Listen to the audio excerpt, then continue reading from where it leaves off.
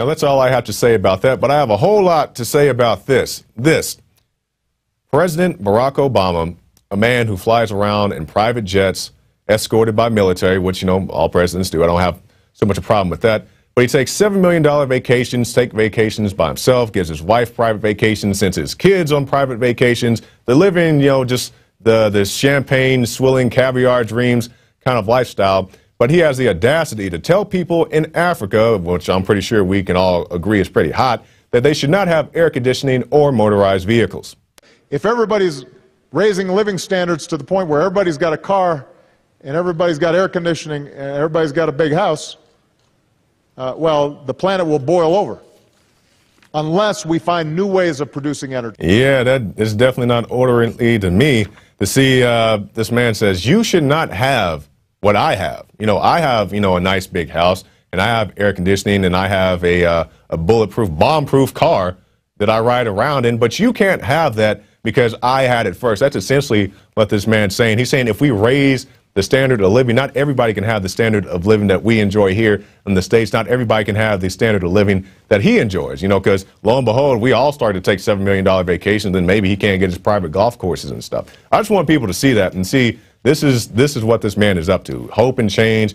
No, yeah, you can hope and change that you get somebody else who will actually allow you to have a car and air conditioning in your house. Who was that guy who said you can't take a hot bath? Who was that? Prince? It was Prince somebody. Oh, yeah, that Prince right there. Prince Charles. There he is. There he is, kissing up, you know, got his, scroll down to where the InfoWars is, and he's in that costume. Yeah, look at him. That guy saying that you should not have a hot bath, even though he dresses up like, doesn't Michael Jackson, didn't he have a costume like that, Michael Jackson? Looks like a Michael Jackson costume to me, but there you go. He says you should not have a hot bath, and President Obama says you should not have air conditioning. So these are the people that you voted for, if you voted for him. Let's go now to our quote of the day. We'll end with this. If education is beaten by training, civilization dies. That by C.S. Lewis.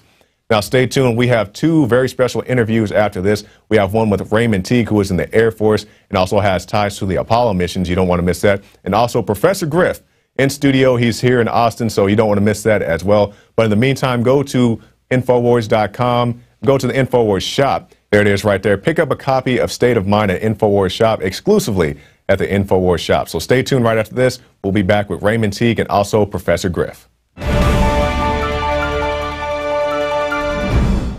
Now you can watch Alex Jones live at Infowars.com/show. You'll find links to all of our content there and a free 15-day trial for Prison Planet TV.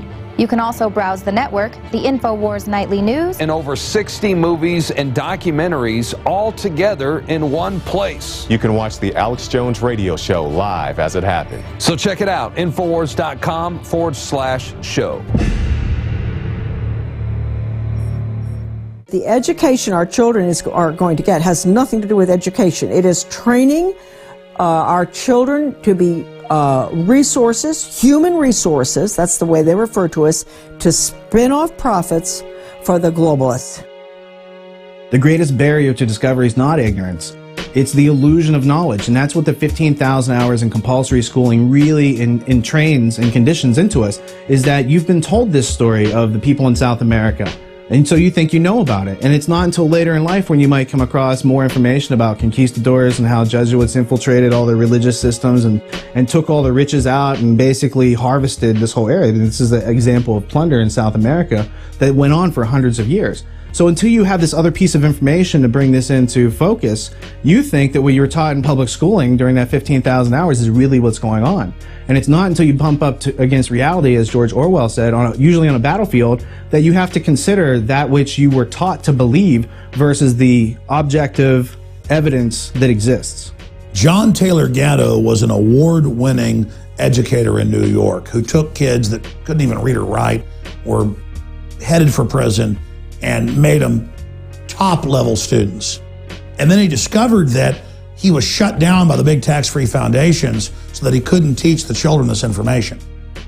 And he discovered that it was by design that they were dumbing people down to make them subservient biological androids or replicants.